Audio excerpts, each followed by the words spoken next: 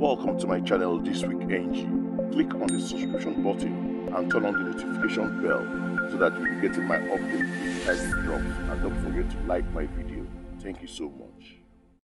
If you have noticed, Nigerian police force have dismissed three of their police officers within 1 month of gross misconduct. Well, they deserve it anyway. Nigerian actress Shan George is of a different opinion. According to her, she said, as long as they did not kill anyone, suspend them, demote them, cut their salaries, or reorientate them, but don't dismiss a policeman. Well, hear her speak. So, I woke up this morning and I'm hearing about another policeman that has been dismissed for misconduct or maybe one offense or another.